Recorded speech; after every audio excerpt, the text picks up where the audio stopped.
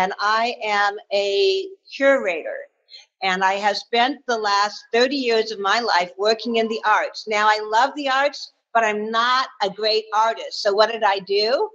I got involved in making art happen for other people, right? So you can have a field, you can work in the arts without being an artist. And that's just, you know, a tidbit for you all when you're thinking about that. Now, I don't know, I can't see your hands, but how many of you go to museums or like museums? Anybody? A few.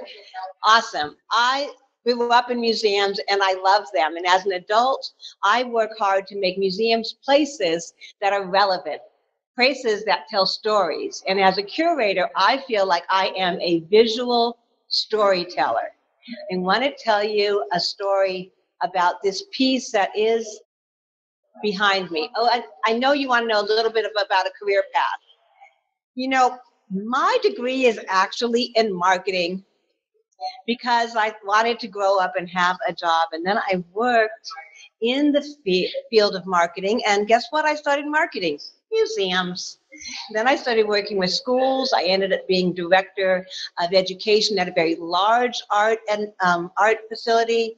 I've run public art programs. I have everything from theater, dance, to the visual arts. So there are actually degrees in museum studies, which is a great way to start off if you like museums and you want to take some time and learn about the visual arts and everything from modern art to historical art to paintings.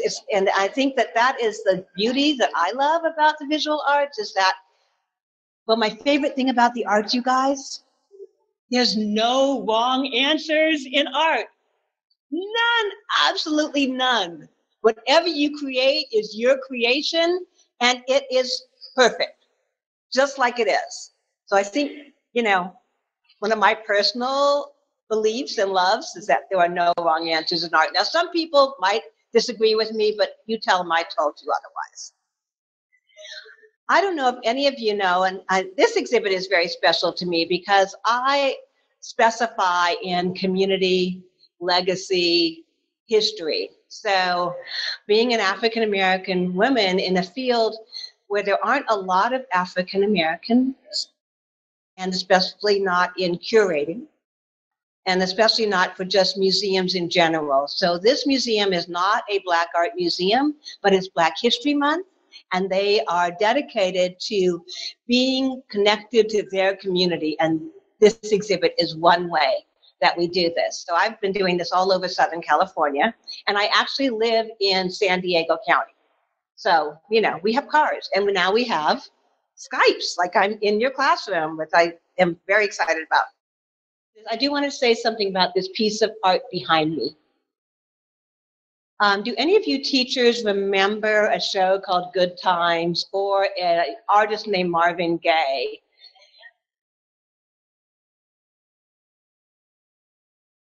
There was a very famous piece of art called Sugar Shack by a very famous artist named Ernie Barnes.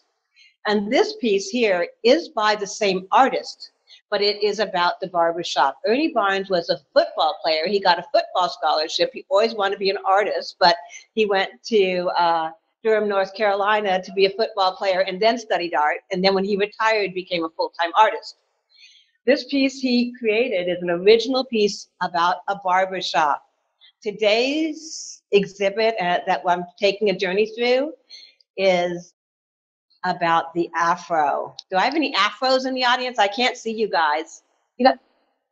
Yes. So this is called From the Afro to the Crown Act. This piece was done in the 50s by Ernie Barnes. He is no longer living. And this is his piece. He gave it to Dr. Morrow, whose collection we're seeing, as a gift because when he was a San Diego Charger, Dr. Morrow was his barber and did his hair. It's a very figurative, it's very live. This piece has a lot of action. I mean, there is some hair being cut, but the barbershop in the African American community is a place where people visit. It's a place where you learn things, you told stories, you got the news of the day. It was like the community center for largely for men. But we do see a woman back here who looks like her son is under a lamp getting his hair done. So the barbershop is a hub for the community, and the journey of African Americans to the barbershop and the journey through hair, as it could be an industry, has a lot of great stories behind it. So I would like to move you into our exhibit, which is in the Schilling Gallery. This is a portrait of me at age 14 with my afro, of course. Somebody wants to know what year it is, I can tell. 1971. So Willie Morrow, who is now 80, was a barber and an inventor, and sometimes we even say a little bit of a mad scientist. And he really, really grabbed onto the idea of the texture of Black people's hair, the very texture of hair. And he wrote a book called 400 Years Without a Comb. And he really realized that when when Black people arrived here, we didn't bring our combs. We didn't bring much of anything. So this collection of artwork was created to tell the story 400 years without a comb. So you will see some actual artwork by this renowned artist, Albert Fennell, and some artifacts, actual combs that he started collecting from Africa. I've been working with Dr. Morrow for 5 years and, help him take care of an exhibition, because when you have all these artifacts and actual pieces of artwork, you have to take care of them. They need to be stored correctly. We need to watch out of them. They have value. Some of them, I would say the things you're seeing are valued anywhere from $1,000 to, $500,000. So it's very important to take care of a collection like this. So I'm going to bring you in to see some combs. So Dr. Morrow started collecting combs. He went to Africa and he started collecting combs.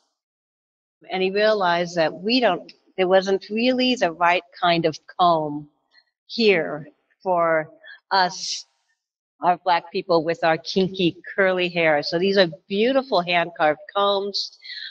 Combs are made of teak and balsa woods, and they often tell the story of a tribe. So this comb has a turtle on it, so it's a symbolic method of talking about a tribe. I'm going to move you through to talking a little bit about the natural. So when we came here, we had our hair, we couldn't figure out what to do with our hair. We went from forks to cake cutters, and the Afro natural as a hairstyle really kind of came into the Black Power movement back in the 70s, when we were just saying we're going to be natural, we're going to wear our hair. It became a symbol of pride. And Dr. Morrow, who had a barbershop, started working really hard on creating a comb. So he took a washing machine motor and started thinking, I need these long things. How am I going to make these long wood pieces? And so he slowly carved in all these little wood pieces, because it's stick by stick. He made one stick, he made another, and then he would glue them together to make a prototype. You know what a prototype is? A sample of a comb. This was one of the first prototypes, where this is actually made of separate sticks, all glued together. And here are a couple other prototypes where you see started gluing together and saying, okay, this can be a comb. Then he had to figure out how to manufacture them. And the afro and the afro pit comb was kind of born. Before we had the comb, some people would use like not just forks, but they were called cake cutters. And you could put it in your hair and you could just, fluff your hair all up. But he developed a whole lot of combs, and I'm going to bring you over to this wall of combs that he developed. Some of them are still in existence today. This is collage. I don't know if you can see his logo, but he actually created all of these combs. This was actually an original cake cutter, and I don't know if you can see it, but it was really pointy, so it was not the best thing to do. You could actually hurt yourself, or if you stuck in your back pocket, something else could happen. The most popular comb was this one because it closes up in your pocket and keeps your hair out. People have been visiting the exhibit and talking about these. Your parents, when you go home today, talk to them about the comb. Ask them their hair story because they will have one. It's been fun in the museum to watch people come in and start showing us pictures and telling us their hair story. So this, I know it sounds funny. Why are we talking so much about hair as an art form? But because it's a topic that makes people think a little more and learn some history through looking at art and the story of Dr. Morrow. So again, this is another art piece by Jean Cornwell Wheat. This is a pen and ink drawing of a young man getting his afro taken care of by the barber with a pick comb. So as time went on, Willie Morrow became kind of the wizard of hair care.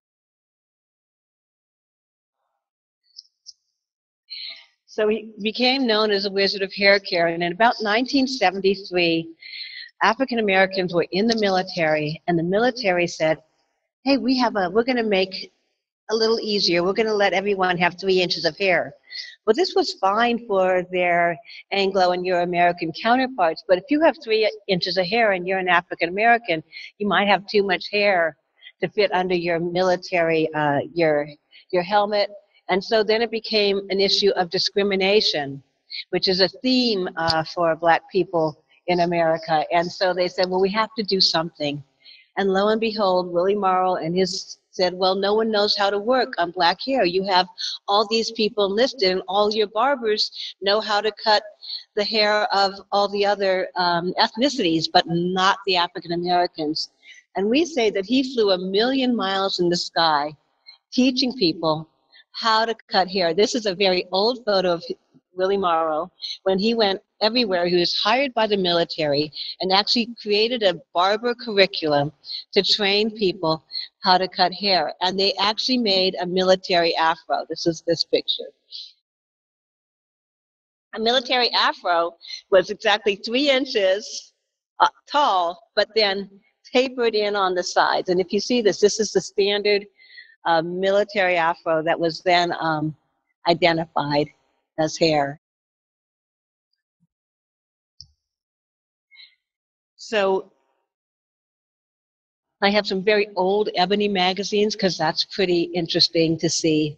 And then as you will, or at some point you're going to learn about some famous Californian African Americans, because in California we had a movement going on with people like Angela Davis and the Black Panther Party and Huey. And I was born and raised in Berkeley, so I remember these guys walking around with their afros. I'm sure that's why I had mine.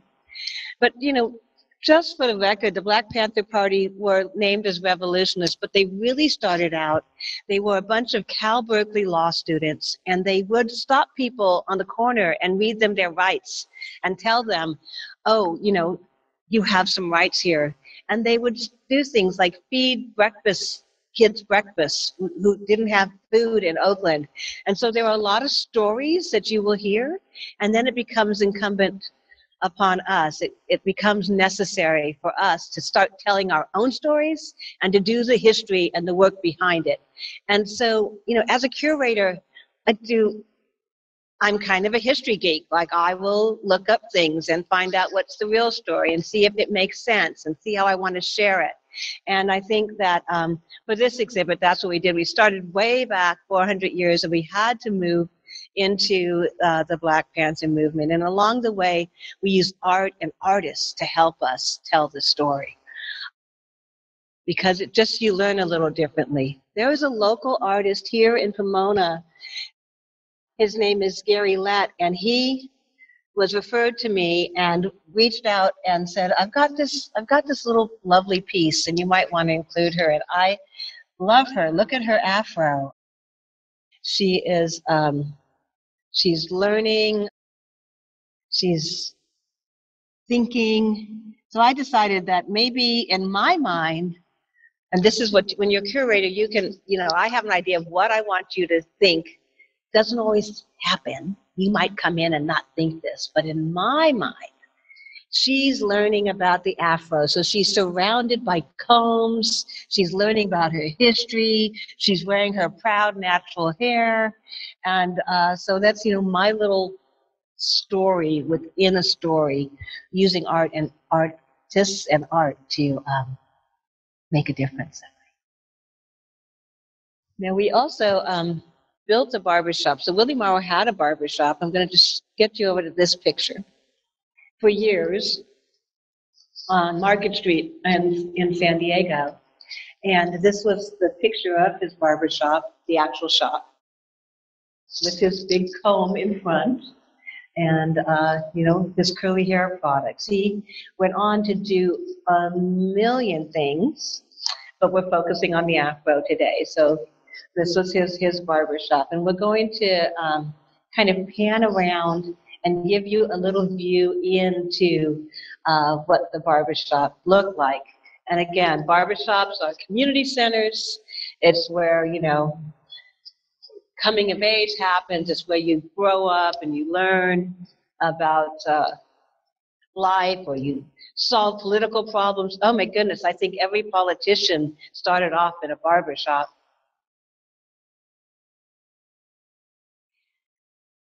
So this was Willie Morrow's first barber chair. So that's how you say, when we talk about artifacts, these are amazing antique things that tell a part of his story. The picture behind the barber chair is his actual shop, which is not around anymore, right? And then he had a lot of Afro hairstyles for men and hairstyles for women. And so we thought you just kind of had a little bit of a sneak, like, oh, what would it have felt like if I was in the 70s? Which afro would I pick?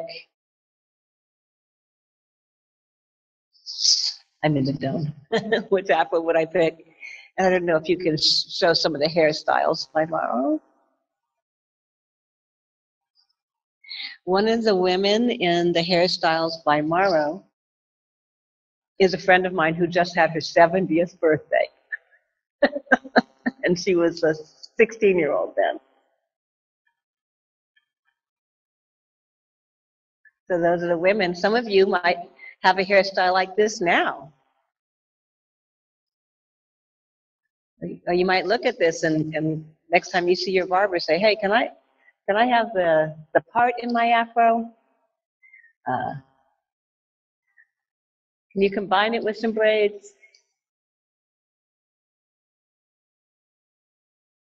So recently, as in 2 months ago, in the state of California, the Crown Act was passed. And the Crown, because can you believe that we are still fighting the battle of how to wear our hair?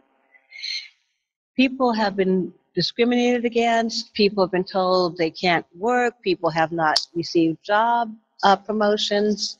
And so there's actually now a law put in place by Holly.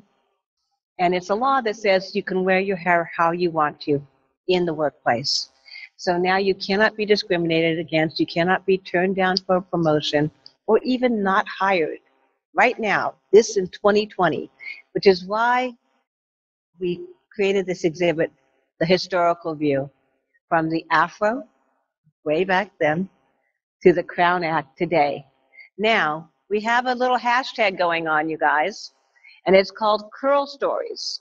So we're asking women to give us their curl stories, men too, and we're having, because so we just are starting to publish them. But if you guys are hashtaggers and you have a curl story, get on and tell us about it. Now, my partner in this exhibit was Cheryl Morrow, who is the daughter of Willie Morrow, who is now carrying on the natural hair tradition, and with new products and new teachings and new ways for us to celebrate our curly, kinky, wild, and crazy hair just the way that we want to.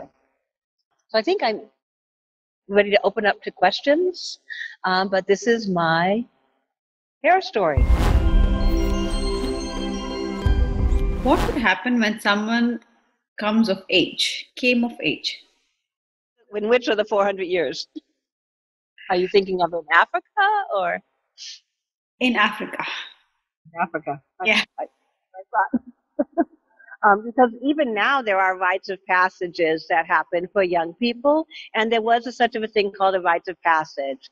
And every tribe, I think, had a lot of different things that would happen for a young man, but sometimes it was you were able to hunt, you were able to be part, or maybe you would be able to be part of the spiritual teachings, but you would definitely kind of move out of being part of the family group into being part of the work of the men and the work of the tribe.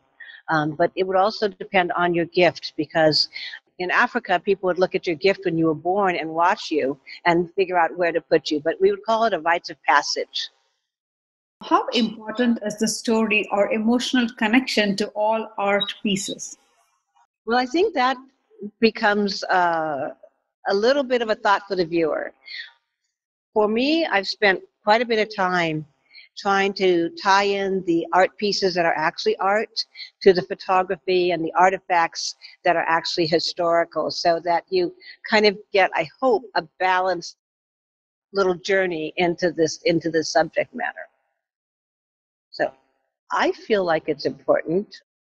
Did the viewer find it important? Please do let us know. So the next question is, how long have you had the exhibits for? This exhibit has been opened up on January 30th, and it's here till March 1st. So this is about a third of the total of Willie Morrow's collection. So I have done the 400-year exhibit, which would take about 5 rooms this size. So I actually put this exhibition together for this moment in time. I want to know about William Morrow a little bit more. So Willie Morrow was born in Alabama. He is now 80 years old. He was a barber. He cut his first head of hair at the age of 14. He went on to cut hair professionally, and in that process realized that, from the comb, he actually created California curl, which was a softer form of what was then a curl activated process. He has collected curling irons. He has hair products from Madam C.J. Walker. Even now, he's creating a bunch of green hair care products. I went to visit him. He's 80. He was in his lab coat cooking up things. And I said, Willie, maybe you should not be figuring that out. So he's really been quite a success with California Curl being his next step after the Afro. He actually also owned a radio station and the San Diego Monitor newspaper. So he was a brilliant entrepreneur, inventor, and publisher. Arts that are made by graphic designers. Look at this. I am standing in front of Sister, You Know We Missed You. These are screen prints by local artist Duane Kelly, and He's a graphic designer. So these are prints, and he's done them, as you see, with different backgrounds and different textures.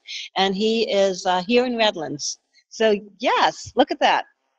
You saw that when you saw me standing in front of them, didn't you? All right, Ms. Goodwin, I guess those were the only questions we had. So thank you so very much for volunteering your time and showing us around the museum. We really appreciate it. Thank you for all the students for your participation. Have a great day, everybody. Bye-bye.